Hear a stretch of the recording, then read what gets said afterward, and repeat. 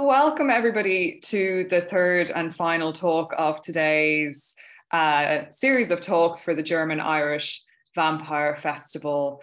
You're very, very welcome to the talk, and I hope you've been enjoying the talks today so far, and of course the whole festival. We have a lot programmed, including films and an exhibition that is running in Silent Green in Transmedial Studio, and then on Tuesday we will have the closing concert, an electronic music score that we have specially commissioned for Nosferatu. We're joined now by Madeline Potter. So Madeline is joining us from Manchester. She is a postdoctoral research fellow at Edgehill University. Her work explores the theological underpinnings of monstrous depictions in 19th century Irish Gothic literature, and her academic monograph, Theological Monsters, Religion and Irish Gothic, is forthcoming with University of Wales Press. So I will hand over now to Madeline. And as I mentioned, if you have any questions or comments, you can put them in the chat box and we will go to Q&A after the talk. So over to you, Madeline. Thank you so much. And while I do the boring stuff of sharing my screen, I just want to take the opportunity to thank Candice so much for this invitation and for putting together what seems like an absolutely wonderful festival on Irish and German vampires. So yes, welcome to my talk, the Banshee and the Deathcoach, Irish Folklore and Dark Romanticism in Joseph Sheridan Le Fanu's Carmilla. So what I want to do in this talk is situate Carmilla and Joseph Sheridan Le Fanu's work into the history of Irish Gothic literature, which is very much informed by Irish history.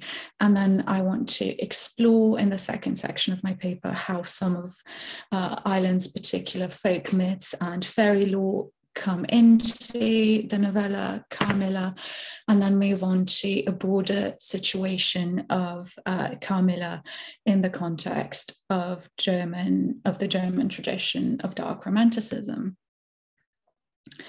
Now, I think we're all familiar with Carmilla in various shapes and forms, whether that's from Castlevania or from the web series, which is a particular popular one amongst queer Gothic fans, or from the recent adaptation of the film, or perhaps from the original novella, sorry. But what I think many readers and fans of Carmilla tend to overlook is how deeply informed Carmilla is by Irish history and Irish folklore. It's a very complex novella. A short read, such as Bram Stoker's Dracula, but it's at the same time a very complex novella which weaves in all these various elements of history, of folk and fairy lore, and draws on a really interesting literary tradition. So just to give you a bit of background about who Joseph Sheridan Le Fanu was. So he was born in 1814 and died in 1873. Now, many of you may know that Carmilla was initially serialized in 1872 in the magazine The Dark Blue, and then included in the collection In a Glass Darkly in 73. So that shows us that Carmilla is a very late work of Le Fanu's, when all of his literary and religious and folkloric imagination would have reached its maturity. Now, Le Fanu was the son of Thomas Philip Le Fanu, who was a Church of Ireland clergyman. So Le Fanu was part of a family of Huguenot descent who was integrated into the Anglo-Irish ascendancy. And it's this hybrid identity that is really interesting for Le Fanu himself. Now, initially he was born in Dublin. He moved at a young age in a region called Phoenix Park. on the outskirts of Dublin. And then when he was about 10, his father was appointed Dean of Abington in County Limerick. So the whole family moved there. And it was roughly around the time when the tithe wars were happening. So just for those of you who aren't familiar with this background, a tithe, which comes from the word tenth, was a payment set up as an obligation for people who worked land to pay a certain portion of their income to the established church, which was the Church of Ireland. And this caused a lot of tension in Ireland, which had a vast Catholic majority, especially in rural Ireland. It increased, obviously, the financial burden on particularly farmers, and it was just, as Bill McCormack says, an irritant in Irish affairs from roughly the 18th century onwards. But it was really during the 1820s and 1830s, so when Le Fanu was in Limerick, that this became a much weightier issue. Limerick, County Limerick, so the region where young Joseph Sheridan Le Fanu lived with his family, was particularly affected by this. And now it's important to point out that the tithe wars weren't actual wars with kind of army clashing, but they were a series of violent uprisings and violent clashes. And Limerick, County Limerick, was particularly affected by this when a Church of Ireland clergyman called Reverend Coote heard about some not very nice words that a Catholic counterpart of his called Father Hickey had to say about him. And so this caused a bit of tension, and then Hickey refused to pay the tithe to Coote, who ended up impounding one of his cows, and then this led to a violent uprising.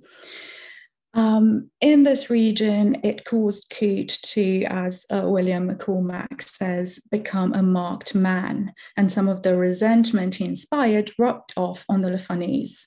None of the family went out alone, and they were at all times armed. When Catherine, who is Joseph Sheridan's sister, with some girl cousins, visitors to the glebe, ventured out unprotected, they were pelted with mud and stones, and any excursion by the family was greeted with shouts and cursing. McCormack also includes in his book on Joseph Sheridan Le Fanu on Victorian Ireland an account from John Wickham, who said that Dean Le Fanu's residence was often attacked. Such of ruffians are in the daily habit in their passage to and from a bog in the neighbourhood of Dean Le Fanu's residence of using the most horrid threats and imprecations against the gentleman and his family. So this violence really impacted young Joseph Sheridan Le Fanu's imagination in his late childhood. In addition to this, there was already a forming genre which is called Irish Gothic. And often when we think about the Gothic, we think about it starting off with writers such as Anne Radcliffe or Horace Walpole or Matthew Lewis. And there is a tendency to think about the Gothic in a very English setting, in this kind of really haunted space of ruins and deserted castles. But there is this really strong tradition of Irish Gothic, which diverges from the English tradition and is really its own really interesting thing. And there are two different dimensions to the formation of Irish Gothic. The first is that Irish literature in general, not just in the Gothic genre, but particularly in the Gothic genre, engages with a Celtic substratum, which has very much fueled the Gothic imagination. It's led to films such as the horror film Leprechaun, which you might have seen, various iterations of the Banshee, but also the creepy and eerie yet lovely Song of the Sea, which I would definitely recommend, which draws on the legend of the Selkie. So Jarlath Colleen argued that basically Ireland is mapped out as a zone of weirdness where all these myths refuse to die. They all kind of always emerge to the surface. In addition to this, I don't know why my slides are stuck. Yeah, there you go. There was a lot of political and religious tension in Ireland. Now, after the Reformation in England, it was fairly easy to gain control, but in Ireland, these tensions remained, and the Catholic majority continued to resent the newly formed Protestant ruling class, which was called the Protestant Ascendancy, and who were basically the English settlers. So there's a very kind of colonial presence there. They were landowners and members of the established church, which was, again, the Church of Ireland, Protestant church. The status of the Protestant ascendancy became embedded around 1691 with a series of quite violent penal laws, such as, for example, the Banishment Act, which held that all Catholic clergy had to be deported from Ireland or risk being accused of high treason if they were to come back. So there was a series of very repressive acts that really tried to strengthen the grip of the Protestant ascendancy in Ireland. Now, later on, the descendants of the Protestant ascendancy came to be known as the Anglo-Irish. Now, what's interesting is that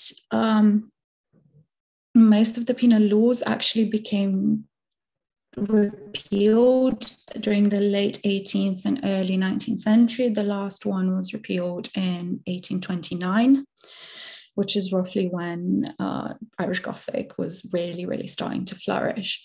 And this has created a lot of Gothic anxiety and a sense of Gothic fear to some of the members of the Protestant ascendancy. So, for example, one of the main writers in the Irish Gothic tradition, often hailed as part of the unholy trinity of Irish Gothic alongside Le Fanu and Bram Stoker, is Charles Robert Maturin, who wrote a novel called Melmoth the Wanderer, which I would recommend to you.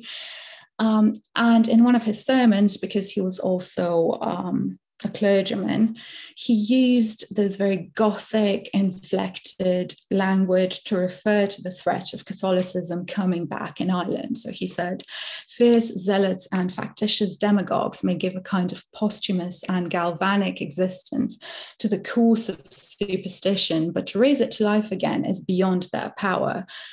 Just to note, course is an ancient word for corpse, basically. And Patrick O'Malley, in his book on Catholicism, sexual deviancy in Victorian Gothic culture, notices very interestingly how Maturin taps into this language of the revenant.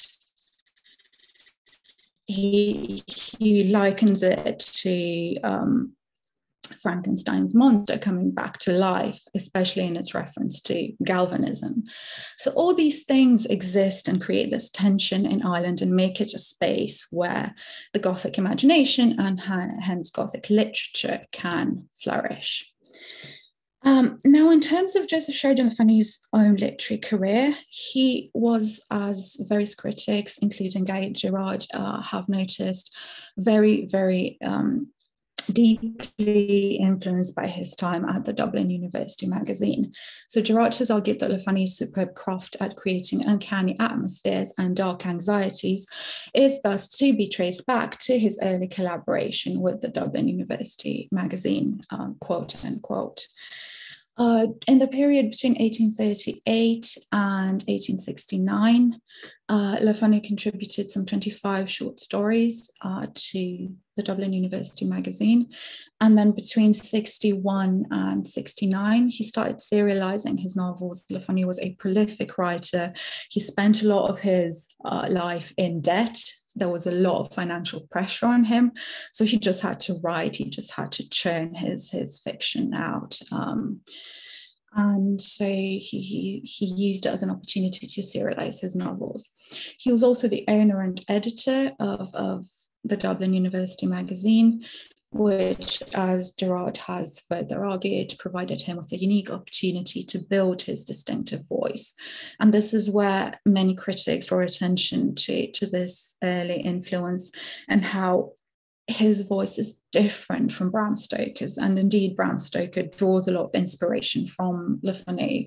And many critics have deplored the fact that really Le Fanu, potentially being the better writer out of the two, has remained somewhat in the shadow of Bram Stoker and the success of Dracula. Many of Le Fanu's early stories were set in Ireland, and he was very much engaging with that locality of County Limerick, especially, for example, in stories of Lough Gur, which is a local lake in County Limerick, and where during his late childhood he heard all these myths and tales of fairies and just folklore and hauntings, and that really made an impact on his imagination. Later on, in the middle part of his career, when he was working with Bennett, he was told that he had to stop writing about Ireland because the English public were pushing in his work, and that he had to address his stories to a modern audience in an English context. But even during that middle period, you can still see these various Irish voices and ghosts that haunt his fiction, such as in the novel Uncle Silas, which is set in Derbyshire because of that particular demand that his editor had made on him. But then in his later part of his career, and if you remember, I mentioned that Carmilla is one of his very late works, he starts going back to Irish settings increasingly, not in Carmilla itself, but I'll get to that in a minute. Now, the Dublin University magazine was also really linked to the formation of a particular strand of Irish culture, and that's Anglo-Irish culture. So Bill McCormack, in his book on Le Fanu and Victorian Ireland, talks about the Dublin University magazine in terms of attempts to identify and define an distinctively Anglo-Irish literature, which would have also meant moving away from the Gaelic-speaking literature of Ireland, but nonetheless going back to a very distinctively Irish legendary past and position, and trying to find ways in which they could say that, I quote from McCormack, the Protestant minority could shed into Irish culture. So there was this reclaiming of Irishness on the part of the Protestant ascendancy. This is also linked to that fear and threat of the Catholic emancipation, and especially in the aftermath of the Acts of Union, when the Anglo-Irish started feeling quite dispossessed and feeling a sense of loss of identity, which is something that Roy Foster in his Protestant Magic in Paddy and Mr. Punch also recognizes, as he describes Irish Gothic writers as a group whose occult preoccupations mirror a sense of displacement, a loss of social and psychological integration, and an escapism by the threat of a takeover by the Catholic middle classes.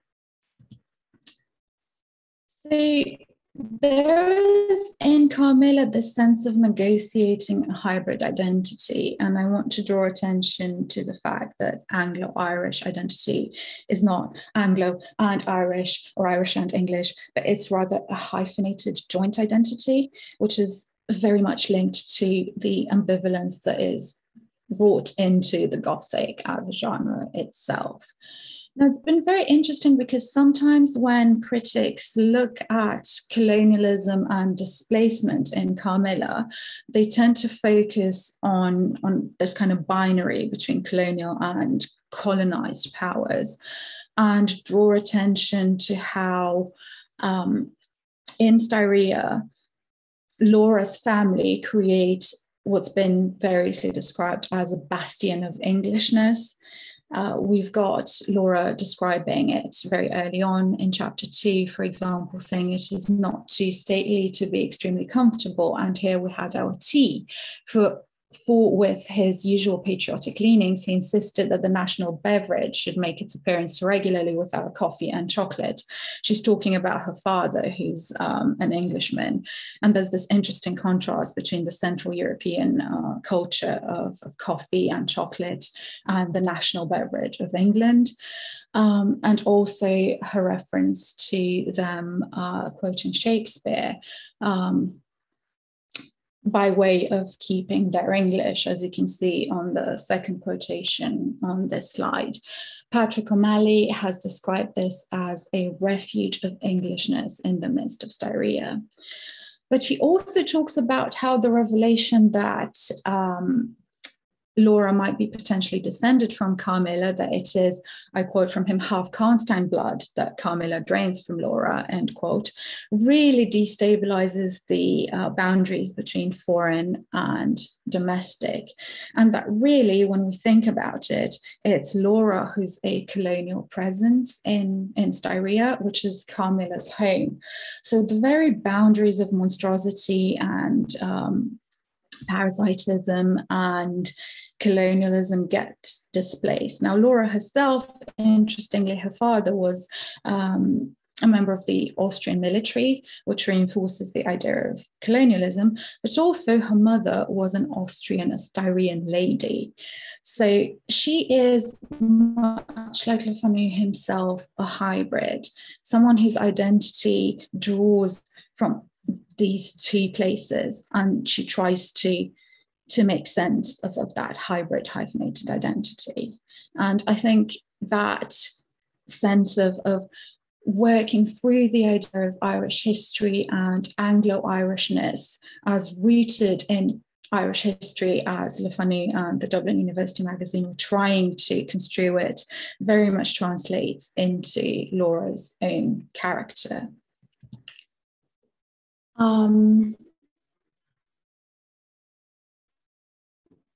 At the same time, it was during the 19th century that society, both in England and in Ireland, was going through what's been variously termed by folklorists a fairy tale revival.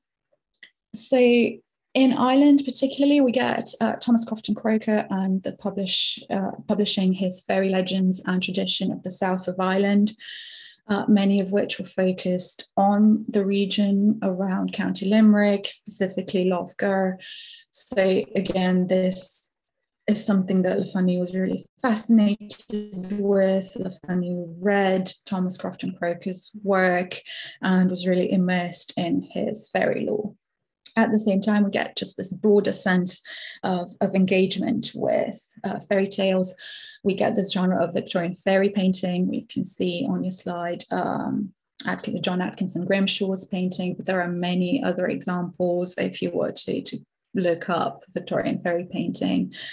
And also translations of German fairy tales, specifically the Grimm brothers fairy tales, circulating widely around towards fairy lore and folklore. And this really influences Le Fanu's own work. Now, I just want to mention briefly that if we try to read Le Fanu's work as this is just folklore, or this is just religion, or this is just occultism, it gets a bit difficult. He uses a polyphony of voices and a polyphony of myths, a web of myths which are worked together. From his very early tales, which he published in the Dublin University magazine, he's engaging with topics such as changelings and fairy doctors, which he takes from Thomas Crofton Croker and the stories he heard as a child in County Limerick. But he's also very much experimenting with the voice of the other. So he writes stories that he frames from the point of view of a Catholic priest called Father Purcell, but he also very much, as you might know from Carmilla, for those of you who've read it, writes from a female point of view. He also does this in his best-known novel, Uncle Silas, which is narrated from the point of view of Maud. And he weaves all these various strands of interest and of explorations of mythology and of the other, in with his interest in occultism, specifically the writings of Emanuel Swedenborg, who was a Swedish theologian who thought he could converse with angels and demons and just move freely from between heaven and hell. So then, considering this kind of polyphony, it's unsurprising that many and various influences come into Carmilla. And these range from the tradition of vampire fictions in literature in English that is already starting to the first prose fiction that deals with vampires is most likely John Polidori's 1818 text, The Vampire. And then we have a series of lesser known vampire stories. Then we've got the monstrosity that is Varney the Vampire, which was serialized over about 4 or 5 years every week. So all these traditions of writing literary vampires are already starting to take root in the literary landscape of Britain and Ireland. But he's also engaging with European vampire folklore and the way it's reached an English-speaking context and the way it's circulating in an English-speaking context. And beyond these, there is this really strong underlying but absolutely foundational substratum of Irish myth and folklore, running, as I mentioned, all the way through his work, from his very early short stories through to his big novels and into his later work, In a Glass Darkly and the novella Carmilla. So now I'm just going to try and unpack some of those for you. And I'll mention the myth of the Cois de Bar, the silent coach, which it's not exclusive to Ireland. It's found variously across Western Europe, but it's particularly strong in Ireland, which is this silent death coach, which comes to basically physically claim people and take them across the threshold of life and death. So physically carry them into death. So if you see this coach, someone's going to die, it might be you because you might be taken into the coach, or it might be that it's going to fetch somebody else. But if you see this coach, it's a death that's going to happen. The myth of the Cois de Bar appears in slightly different forms across Ireland. Tony Locke talks about it in his Mayo Folk Tales, while the National Folklore Collection at University College Dublin talks about it being really popular in County Clare, where it was mentioned among the people of this locality. So it's not a kind of monolithic myth, but basically the gist of it is that it's going to claim somebody. It usually doesn't make any sound at all, but sometimes it's actually announced by the screech of the Banshee, and I'll talk about that in a minute. But for now, I want to point out that Le Fanu's engagement with the death coach and the myth of the Cois de Bar is absolutely fundamental. And this is not something that just, if you think about Carmilla, obviously Carmilla arrives at Laura Schloss in a coach. But this is something that Le Fanu has been thinking about for a while.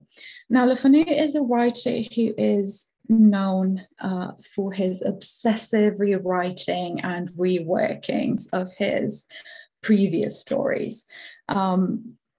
So he writes a short story and then he rewrites it, he turns it up again. So for example, The Familiar in Green Tea is actually a reworking of an earlier short story that he published ages before. And critics have often commented on how Carmilla doesn't seem to be a rewriting of anything that came before. But actually, if you look at his fairy tales, it very much is. It doesn't feature a vampire. So none of his writing features a vampire before, but these are the same themes that he's engaging with. So a very short story, which you could read in half an hour. So I would definitely recommend it, which was published in 1870, 3 years before Carmilla, is called The Child That Went with the Fairies, in which little boy Billy basically ends up stepping into a Deathcoach and being ferried away by fairies into fairyland, which often in Irish folklore tends to get conflated with the idea of the afterworld. And Reverend O'Hanlon, for example, has written about how in the peasant Irish imagination, fairyland was the place where children who were abducted were taken into. So it's a kind of sublimation of trauma, of the trauma of child loss, really. So in The Child That Went with the Fairies, we see this really impressive and magnificent coach arrive, harnesses and trappings of scarlet, blazing with gold. Horses were huge, snow white, with great manes. They tossed and shook them in the air, seemed to stream and float, sometimes longer and sometimes shorter, like so much smoke. Their tails were long and tied up in boughs of bought scarlet and gold ribbon. The coach itself was glowing with colours, gilded and emblazoned. And then there are two women in this coach, and one of them is really beautiful and one of them is actually really scary looking and frightening. Significantly, the voice of the beautiful woman basically coaxes little Billy into stepping into that coach, and her voice is compared to a silver bell. And there is this Irish folk tradition of the silver bell being a symbol that's given to couples when they wed. And it's said that if the couples inevitably at some point end up fighting, that they should ring the silver bell and all will be well. So there's this idea of a permanent union wrought into the idea of the silver bell. And unsurprisingly, the second fairy story that came right before Carmilla is Laura Silver Bell, which once again, like Carmilla, features a story of supernatural seduction. It's not a lesbian story, it's a heterosexual story in this case. But this really sinister fairy lord who wears black velvet and is really seductive to Laura. So notice the similarity in the name as well. Is very much a kind of Carmilla figure, a figure who tries to, through whom Le Fanu tries to imagine the afterlife materially in various ways.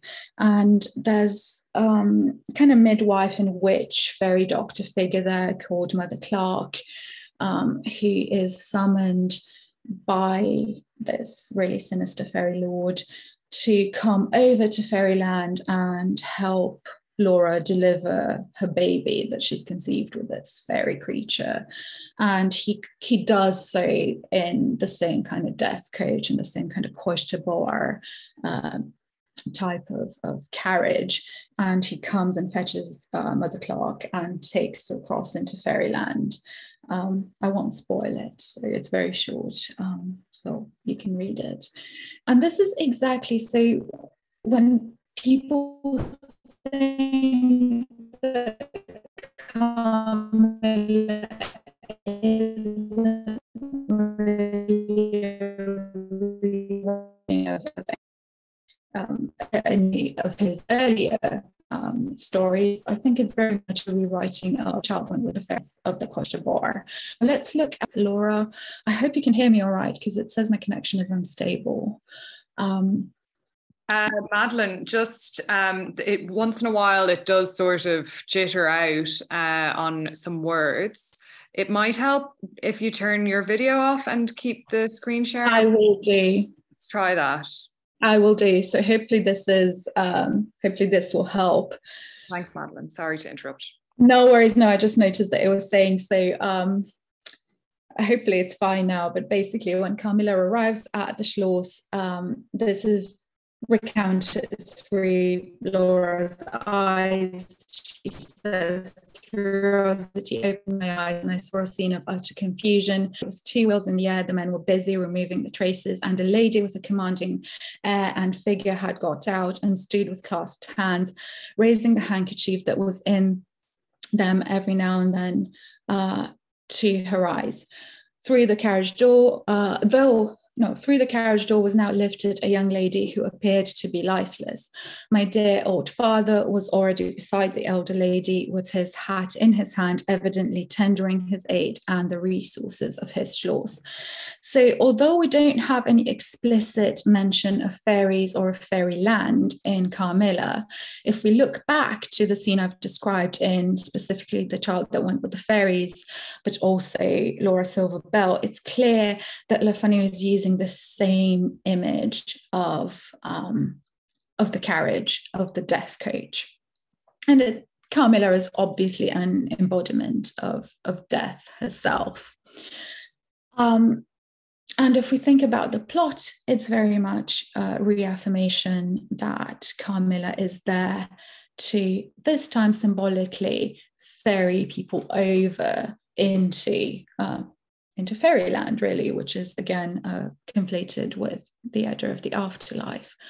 Much like in The Child That Went with the Fairies, there is another really mysterious woman that we don't know much about in Carmilla's coach. She's often described or referred to as Carmilla's mother. And criticism has remained to this day fairly baffled as to who she might be. But I think there is that association between the fairies and the two fairies that we find in The Child That Went with the Fairies and Carmilla's mother. So she's clearly some type of fae figure there. My PowerPoint is stuck again. Okay, so there are various ways in which we can read Carmilla as a fairy, and we've got this idea, perhaps particularly because of Disney and its fairy costumes and representations of fairies as cutesy, diminutive little figures who are friendly. But really, that's something that, as Tolkien writes on in his essay on fairy tales, it's something that happens increasingly in the 20th century and in the aftermath of the Industrial Revolution. But specifically in Ireland, fairies nothing like these cute, diminutive, friendly figures. They're actually often depicted as trickster figures who lure, abduct, or just play tricks on humans. And this is very much what Carmilla does. Carmilla is not just a classical vampire who feeds on the blood of her victims. She does that, of course, but at the same time, she's someone who plays quite sinister psychological tricks on Laura. At the very beginning, when they meet, for those of you who've read the novella, for those of you who haven't, I apologize for the spoiler, but Carmilla first visits Laura in a dream sequence when she's a child.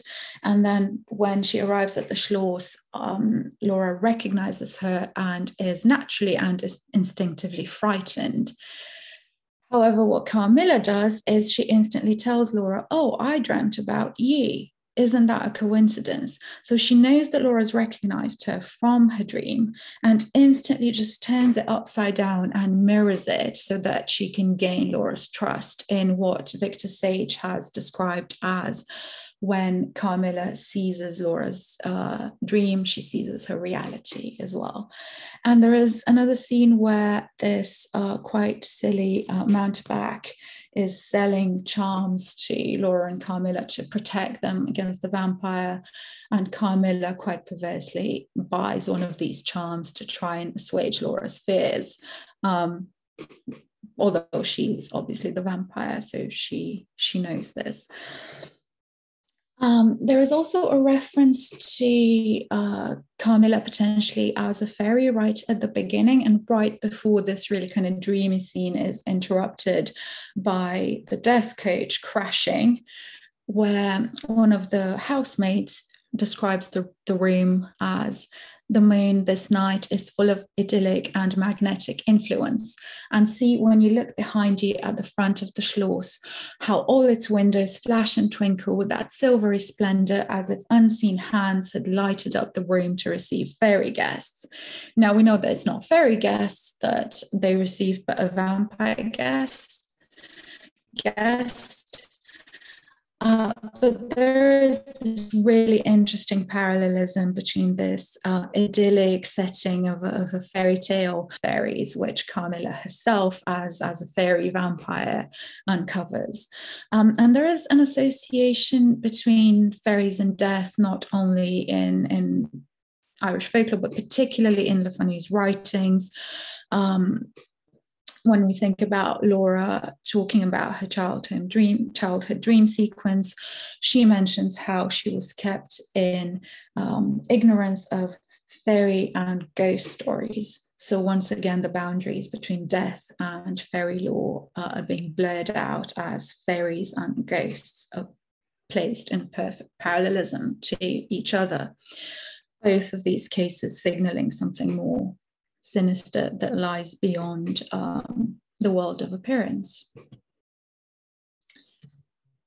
Also, very often in Irish lore, the fairies have their own logic, and there are various rituals that will protect humans against their tricks.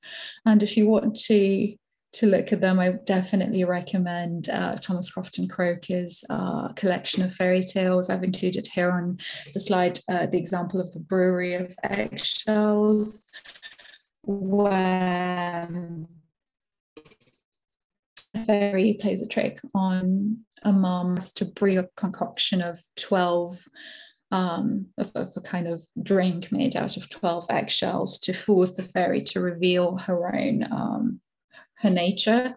But there are many examples of various types of rituals and fairies kind of following a particular logic that come up in Thomas Crofton Croker's collection and in oral Irish fairy lore. And this is very much what we get in Carmilla as well. As we are informed, the vampire is subject in certain situations to special conditions. In the particular instance of which I have given you a relation, Mercala seems to be limited to a name which, if not her real one, should at least reproduce without the omission or addition of a single letter those, as we say, anagrammatically, which compose it. So Carmilla is Mercala, and then she's Malaka, and then she's Carmilla. So she's bound by this logic of anagrammatically having to refashion her name every time she comes back to life in vampiric form. I mentioned in the title also of my paper the Banshee, and I mentioned how the Deathcoach is often announced by the screech of the Banshee. You know, the myth of the Banshee, woman of the mound or fairy woman, and she's usually associated with announcing a death and with the ritual of keening, which is crying and mourning in a ritualistic manner really loudly a death. Now, Lady Speranza Wilde, the mother of Oscar Wilde, wrote in her collection on ancient legends, mystic charms and superstitions of Ireland, with sketches of the Irish past, that sometimes the Banshee assumes the form of some sweet singing virgin of the family who died young and has been given the mission by the invisible powers to become the harbinger of coming doom to her mortal kindred.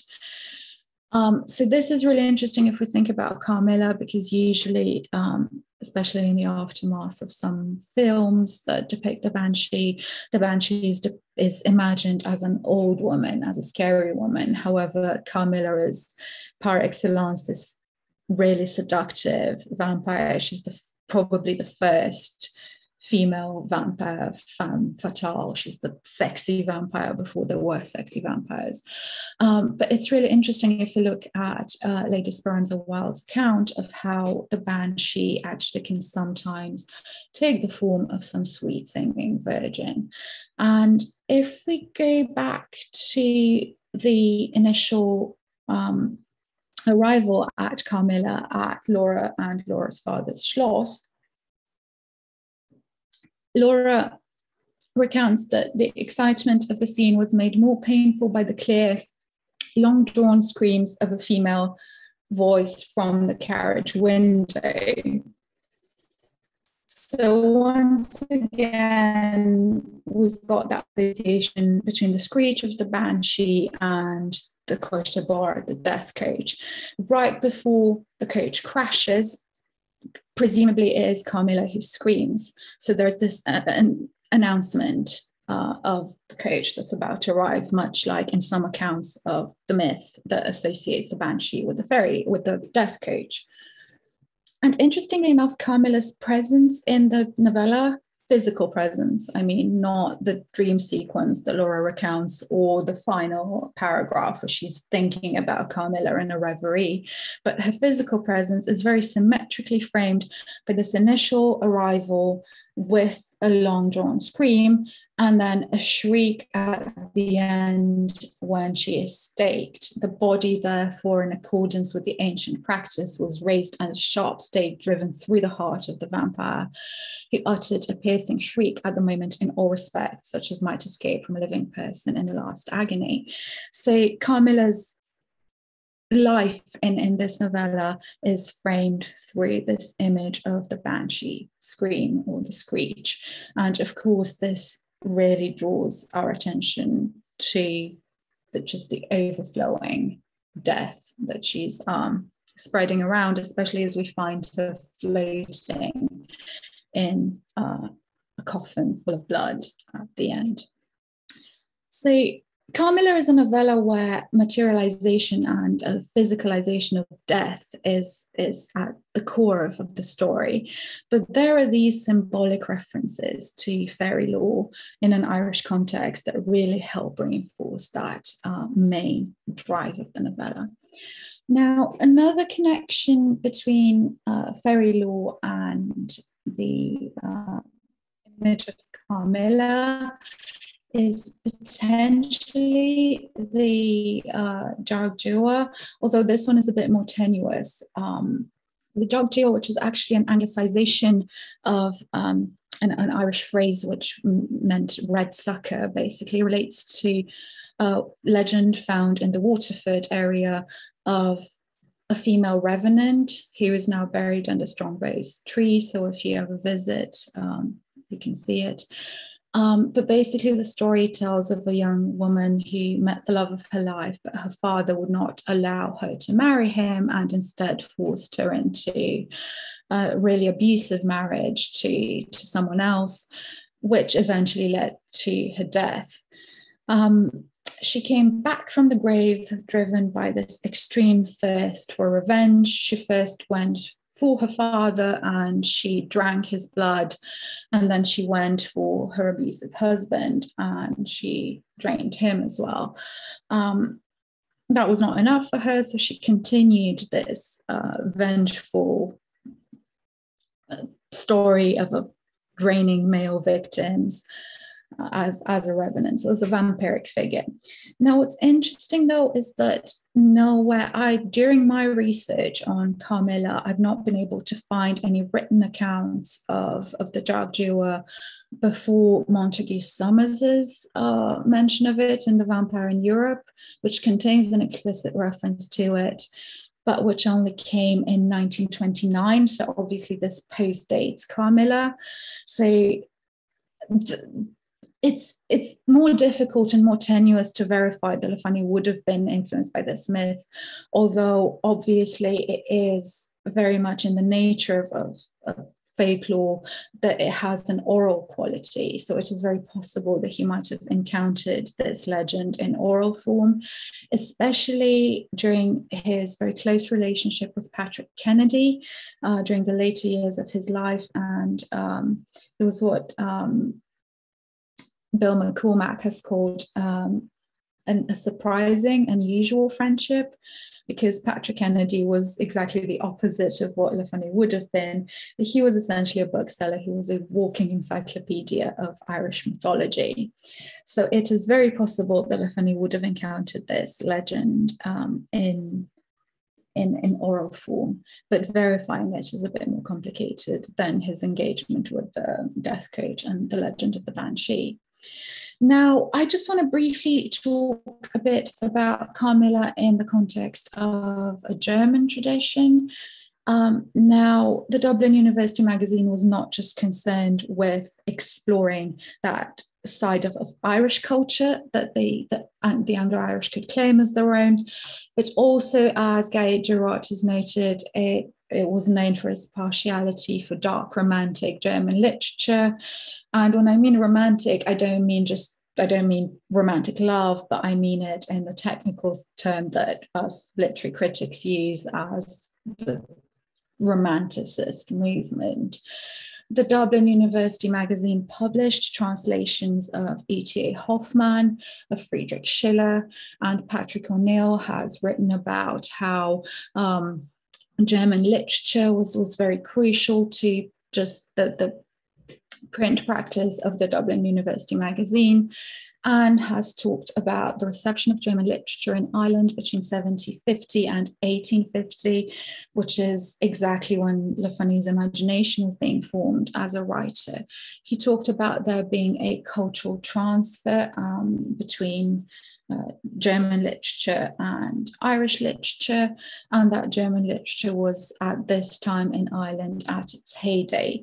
It was also around the kind of early 19th century. He says that many Irish people traveled to Germany.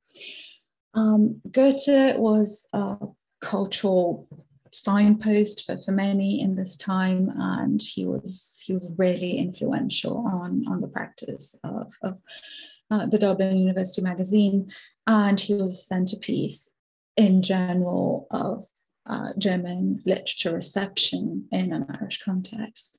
Now, it is known that Le Fanu himself engaged with this type of German law, especially with Goethe. In Uncle Silas, he references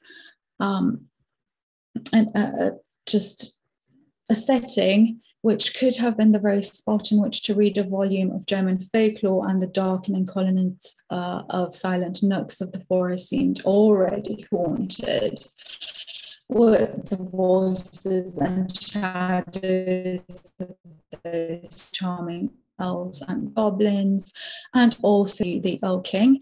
And Uncle Silas is not a novel that deals explicitly with the supernatural, but he does reference the myth of the Earl King, which is the subject of one of Goethe's ballads.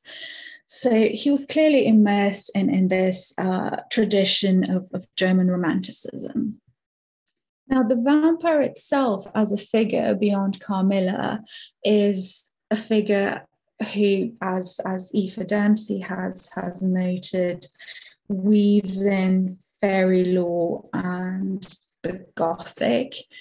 And it's very much rooted in European, particularly German imagination. If we think about Jane Eyre, when Bertha Mason is likened to a vampire, she's described as the foul German spectre, the vampire, because accounts of vampires in an English-speaking context basically come via, they're mediated through a German space, Central European German-speaking space, to be more accurate.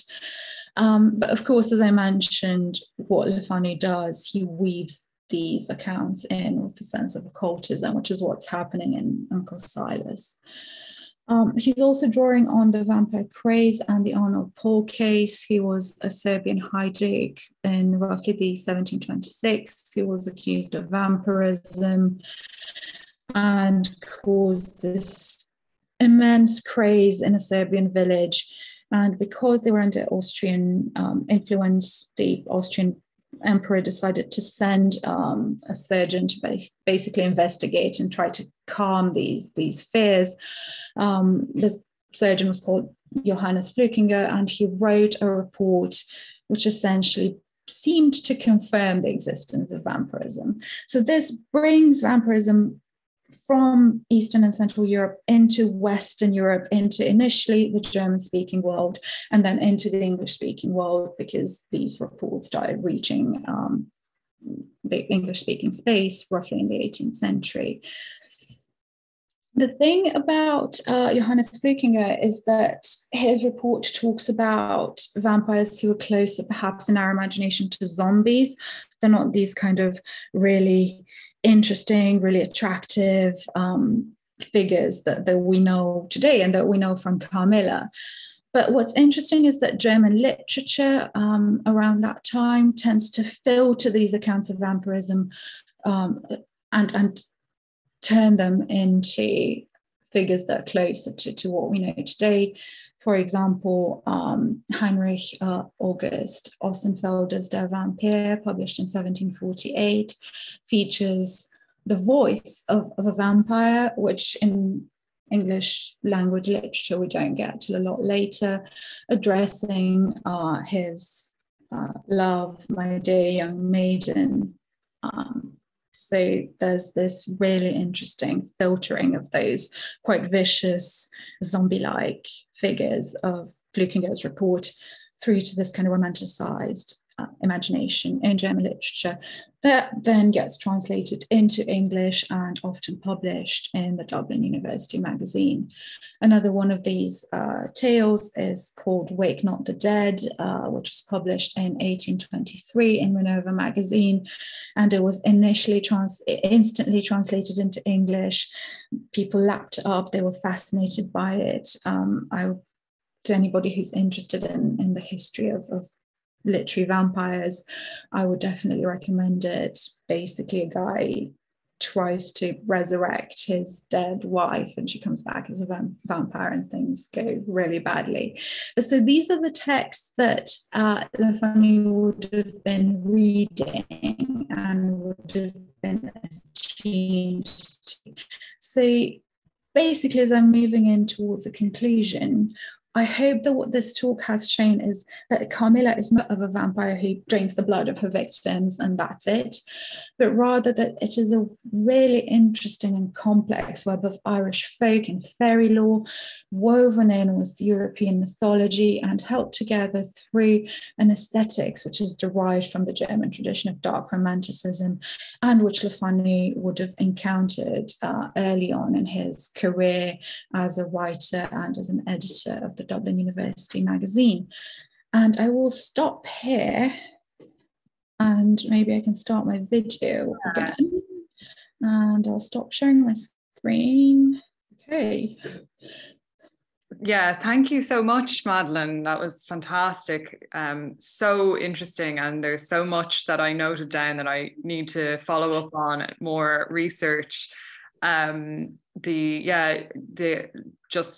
roots of Irish folklore in Carmilla and beyond, and then of course, kind of tying back into this kind of like circular, influence of the German folklore as well, romantic writers. So if anybody has any questions or comments, please do write them into the chat there and you'd be very welcome. I also haven't found, or I haven't yet seen any of the other versions of Carmilla that you mentioned, so I'm going to try and seek them out as well. I think the YouTube web series engages really interestingly with the original text. Okay, what's that? What's the name of that? It's just, if you just Google YouTube Carmilla series. Okay. Easy, great. It's quite funny, yeah. And it's reimagined. It might seem quite silly initially because they're imagined as American college students. But actually it's one of the most kind of faithful adaptations if you really kind of dig apart that appearance of silliness, I guess.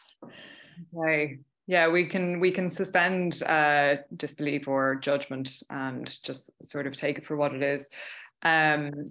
So, right, we have a comment and a question from Julia. Fantastic talk, Madeline. Could you talk a bit more about Laura's hybridity and how Laura is descended from Carmilla? Yeah, so it's suggested that on Laura's maternal side, she is descended potentially from the Karnsteins, and Carmilla is descended definitely from the Karnsteins. So it's implied that potentially Carmilla might be Laura's ancestor. So there is that. What Patrick O'Malley talks about the destabilization between the foreign and the domestic in that, but then also between just personal identity as the two kind of collapse into each other. And there's this kind of monstrosity of potentially drinking one's own blood, because he refers to it as Karnstein blood. And beyond that, there's just this, as I mentioned in the talk, Laura is half Austrian, half English. So it's almost like Anglo-Austrian as a sublimation of Le Fanu's own Anglo-Irish identity. And she's someone who's never been to England, as is mentioned at the beginning of the tale. So she's English, but never really been to England. So there's this really weird and strange claim that she has onto the land, which is both hers and both not hers, and that she's descended from a colonial power. And it's, to me, to my mind, it's clear that Le Fanu's working through the hybridity of his own identity, because he saw himself as Irish. He was interested in Irish locality and Irish folklore. He grew up in Ireland, but he had this awareness, especially in the aftermath of that kind of violence that he suffered in County Limerick as a child, that he wasn't really from there. And there's an added complication to that, because Le Fanu was also of Huguenot descent. So it, in a way, it makes me think of the way Le Fanu thinks about monstrosity in Carmilla as akin to Geoffrey Jerome Cohn's A Monster Thesis, number, I can't remember which number. He's got 7 monster theses. And he mentions that the monster lies at the gate of difference. So not inside the concept of difference, but right to the gate of difference. So within that kind of hybridity. And I think that's exactly how Le Fanu tries to explore monstrosity and uses hybridity to explore monstrosity in Laura herself too, not just in Carmilla. So the sort of victim or the vulnerable party is lying at the gates. Is that in that kind of hybrid? Like, so this sort of like, yeah, the other, so earlier just, I guess when all of these talks are online, we can compare them. But earlier we were talking about the vampire as the other, and this sort of being quite appealing in a lot of ways. And so now this is sort of like another angle where the vulnerable party is the othered. No, so it's I think this is particularly what Irish Gothic does, that it really destabilizes these boundaries. There are 2 types of, and if you look at monster theory and how we think about monsters, there are 2 main ways of looking at that. And one is the monster is something that's as different from us as it could possibly be. And that's why we've got stuff like tentacular horror, because we've got octopuses and stuff that are so different, and so they don't have any bones, and they're just so different from the human. And then you've got the monster who is almost human but not quite human. And that's something that Geoffrey Jerome Cohn talks about. And that's, I think, the space that some vampires inhabit, certainly Carmilla. And I think she draws Laura into that, because, as you say, Laura, yeah, she's a victim, but she's also a colonial power there. So what's she doing there? Why is she there? Today, during the conference, a brilliant scholar called Mary Burke ended a talk on Carmilla by asking, does Carmilla really need to be invited in, considering that that's her home, that's where she lives? And I found that really, really interesting. And I think this sense of displaced monstrosity speaks to that very much. So if there's any further questions, don't be afraid. Now, Rachel asks, would you have any recommendations for further readings on monster theory? Yeah, absolutely. So Jeffrey Jerome Cohn's monster thesis is published as part of the Monster Culture Reader, so I would definitely recommend all of that. It's a brilliant introduction and one of the first engagements with it, really. I would also recommend Barbara Creed's book on the monstrous feminine, which is really good. In terms of just Irish monsters in particular, Jack Fennell's book, Rough Beasts, Monsters in Irish Fiction, is really interesting. Noel Carroll, Stephen T. Asma, Robin Wood all contribute to monster theory. So what I can do is I can definitely kind of whip up a little document with all these and send them along to Candice, if that would be useful for people. That would be great. And then I'm happy to send them on to everyone who registered for the talk. Yeah, no problem. Let me just pop that on my to-do list, because then... I'm sorry that I've been on the to-do list. No, that's fine. It's just, it might be easier to just have all the kind of bibliographical references on monster theory ready, rather than just me telling you about them and then... Okay, any further questions?